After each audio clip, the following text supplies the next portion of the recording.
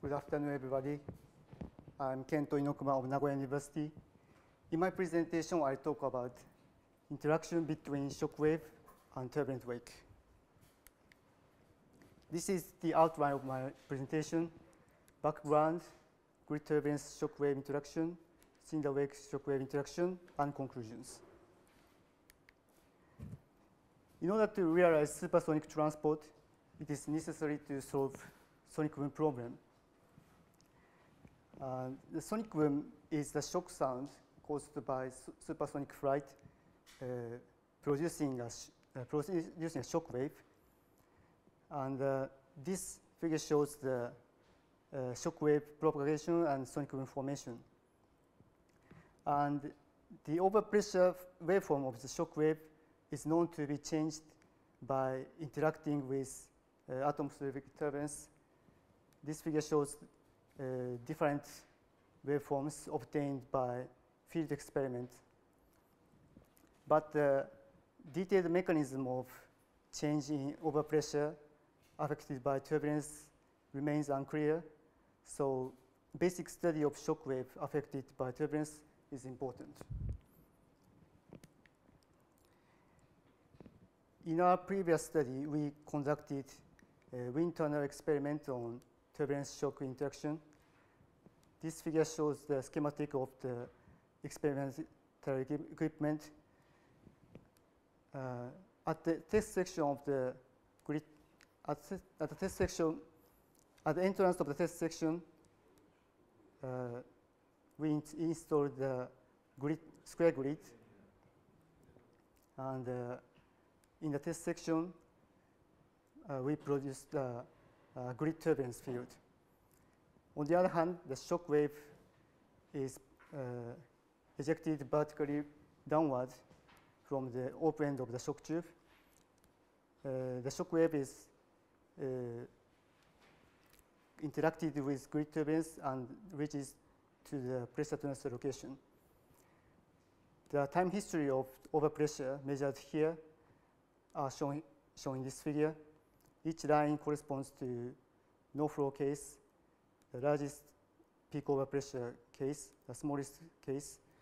And we can find that, as in the field experiment, we can find that the shock wave overpressure were fluctuated by the effect of turbulence. But since we only measured overpressure by using pressure transducer, detailed relation between the turbulent velocity and the shock wave overpressure is unclear. So in this study, we conducted simultaneous measurement of velocity field of turbulence and overpressure of shock wave. Now, I talk about grid turbulence shock wave interaction. This is the schematic of the test section. Grid turbulence is made here, and the turbulence velocity field is measured with a hot wire here. On the other hand, the shock wave is ejected from here, and it's interacted with turbulence and propagates to the pressure transfer location. And we consider 4 different cases of grid turbulence by changing grid site M and mean velocity U0. Each case has different turbulence characteristics, such as root mean squared velocity fluctuation, URMS, and integral length scale, LU. And for each case, changing the measurement height H, we repeat 500 runs of simultaneous measurements of velocity and overpressure. Now I talk about velocity data processing of our experiment. We measured velocity, time history of velocity with a hot wire. So from the time history of velocity UT, we obtained a spatial distribution of velocity U of D, where D is simply U0 times T by using Taylor hypothesis. And by taking the average of UD with the cutoff length delta D, we calculate U bar of D and delta D. Here, U bar means low-pass filtered velocity at location D above the length scale delta D. On the other hand, the shock wave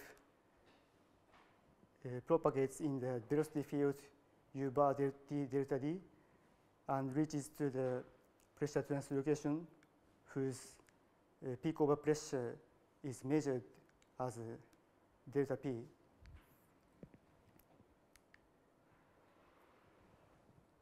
We define turbulent velocity fluctuation as U bar minus mean velocity and peak over pressure fluctuation as delta P minus mean peak over pressure fluctuation, mean value of peak over pressure.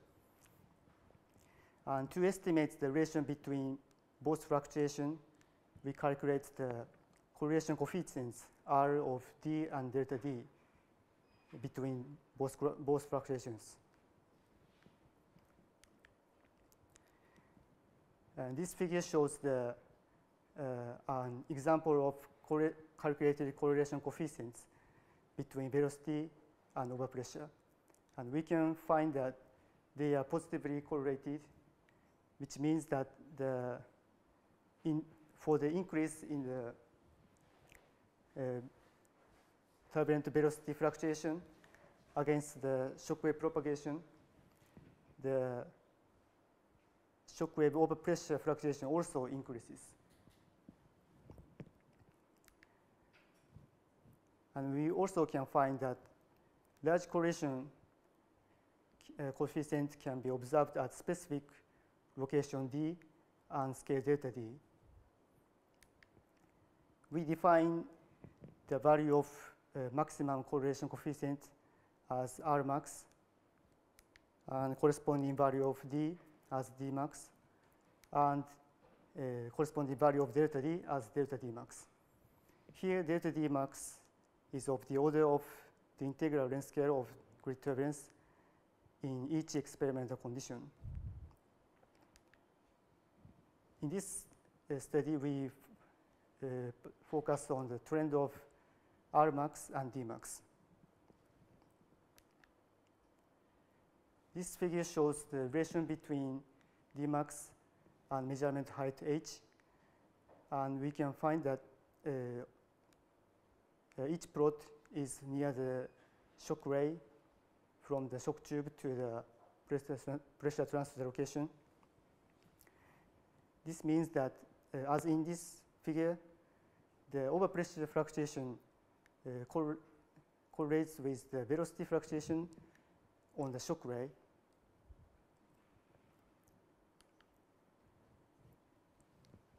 And here, this figure shows the relation between D max and corresponding value of correlation coefficient R max. And we can find that for the specific location dP, the R max has a peak value. Same trend can be observed for other experimental cases. For Dmax larger than dP, like here, correlation coefficient is low because turbulent effects can be negated during the propagation. However, for Dmax smaller than dP, like here, we also has small d R max. This means that dP is related to the response time of the overpressure fluctuation after affected by turbulence. Now let's move on to the cylinder-wake shockwave interaction. We measured characteristics of cylinder wake by using hot wire. And this figure shows the velocity defect distributions in vertical directions. And this figure shows the RMS velocity fluctuation distributions in vertical directions. And we confirmed the self-similarity of the cylinder wake. Here, B is half-width, which is used to estimate the wake core region in my experiment.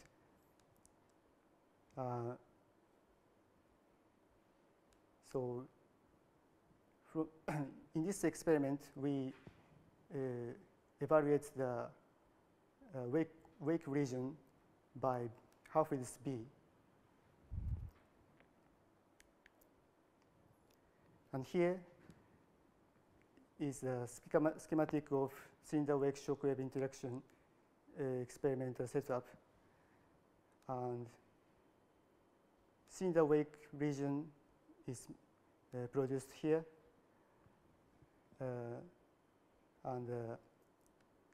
This table shows the experimental condition of cylinder wake. This is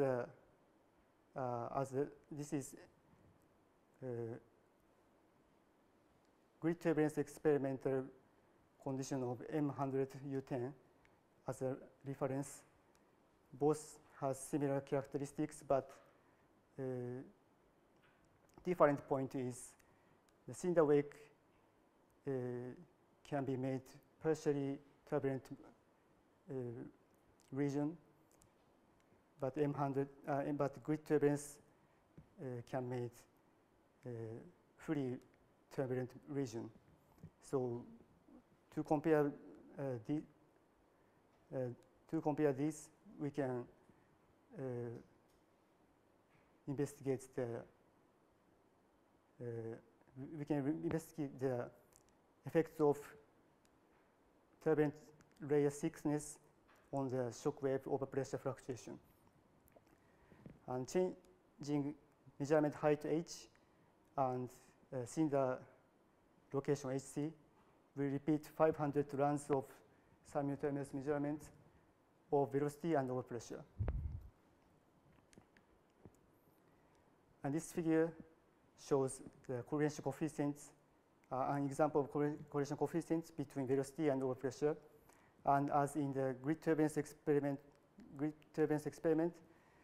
they are positively correlated, and strong correlation is observed at specific location D and delta D.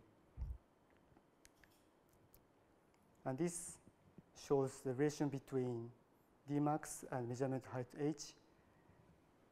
Each symbol corresponds to the measurement point as shown in this figure. And as in the grid turbulence experiment, the overpressure fluctuation correlates with the velocity fluctuation on the shock ray. And this figure shows the relation between Dmax and Rmax. And we can find that stronger correlations are obtained by cylinder wake than by grid turbulence, because the cylinder wake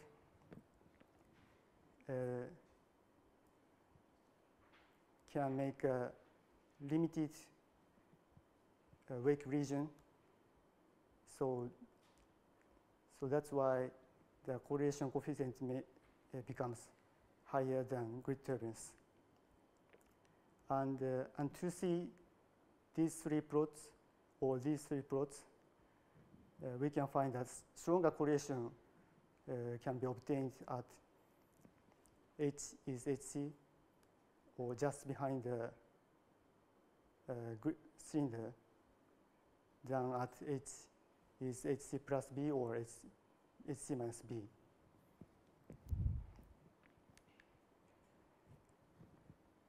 And by changing the cylinder height HC, we investigated the effects of interaction distance di on the mean peak overpressure delta P and RMS, its fluctuation delta P RMS.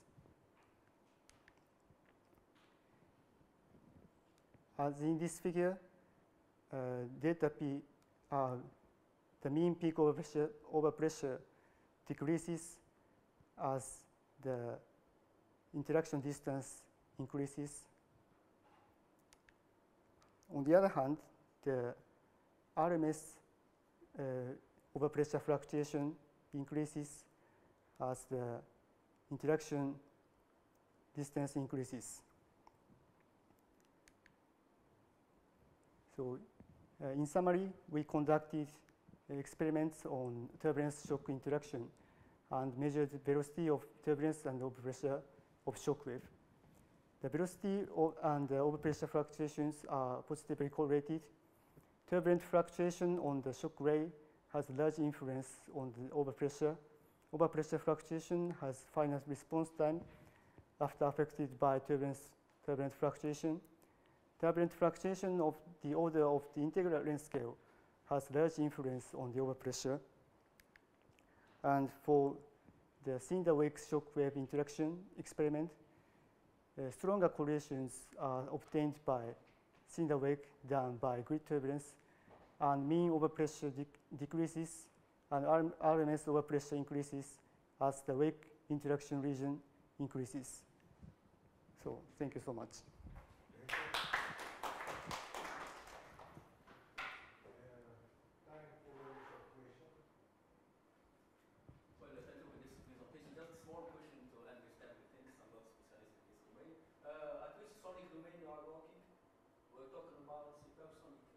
Supersonic. I think the first or the second slide.